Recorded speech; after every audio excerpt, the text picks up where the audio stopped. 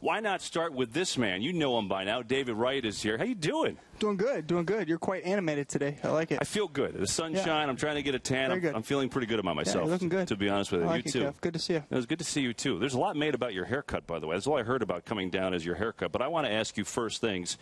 How much are the Mets paying you for this Mets face of the MLB thing? Because I am so done with it. Please, I mean, you get a car out of this? What do you get out of this whole thing? I don't know.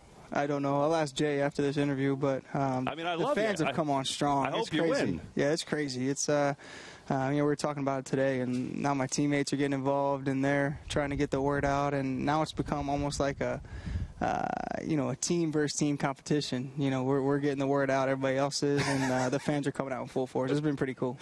This is interesting because here you are, and gosh, it feels like we've known you for such a long time. But spring training, is it still the same fun? Is it still the same sunshine baseball? Do you still kind of get that glimmer in your eye when you come down here? Yeah, of course. I mean, it's just you start going through the drills again, and you get those butterflies. You get some of the fans watching you, lining up the fences, and you want to do well, put on a good show, even down here, the first couple of days of the workout. And then you get a bat in your hand and you're facing John Neese and Dylan G and some of these guys, and those competitive juices start pumping up, and you want to have the bragging rights in the clubhouse. So it's a good time. We joke, of course, that you're getting old. You're 31 years old now. But my question is, has your off-season regimen, does that change in terms of getting your body ready and trying to keep it in tune for a full season? Or are your routines any different in preparation or weight training or anything like that? Yeah, I try to go into the off-season, evaluate how I was the year before.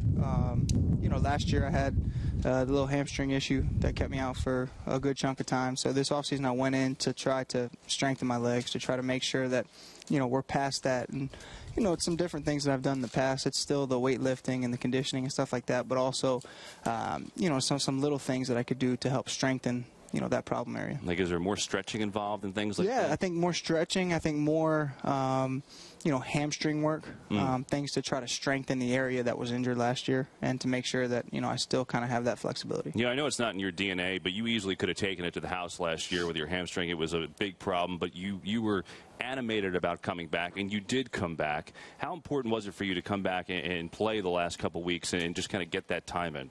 For me, it's very important. Anytime you have an injury, the goal of the rehab is to get back as soon as possible, under the doctor's guidance, under the trainer's guidance, under the physical therapist's guidance. So, that's what I love to do. I love to play. I'm not going to get hurt and say, it's going to be close. Let's just pack it in for the rest of the year.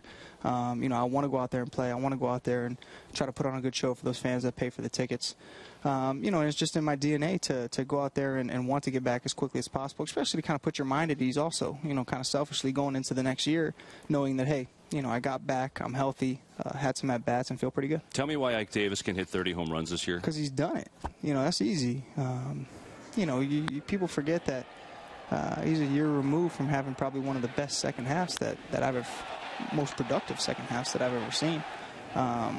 There's not too many guys that could say that they've hit 30 home runs, at Citi Field, and he has that under his belt. So, he's done it before is the best answer. What are your conversations with him, though? Because I think you and I both know it doesn't matter really what he does in spring training. We know what he can do, and I think we both also know that really it's about the first couple weeks, hopefully getting off to a good start and changing the tenor. What do you guys talk about in terms of that and kind of, getting people off his back and just kind of going out and doing his thing? Well, it's not so much that. I think Ike is so,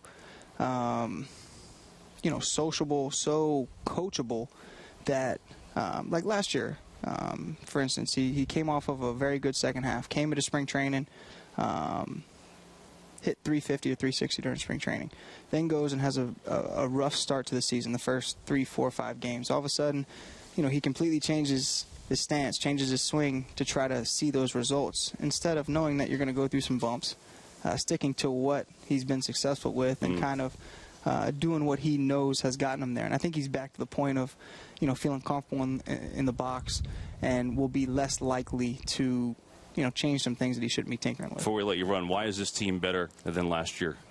Well, I think I'll put our outfield defense up against anybody in the leagues. And then as far as our starting pitching, it's incredible. Not just what we're going to break camp with, but also some of these young arms that we have coming. And, in my opinion, quickest way to turn an organization around and win quickly is young power arms, and we have plenty of them. David, best of luck on a great year. Thanks, Kevin. Good seeing you again, Much man. appreciate it. Thanks, sir.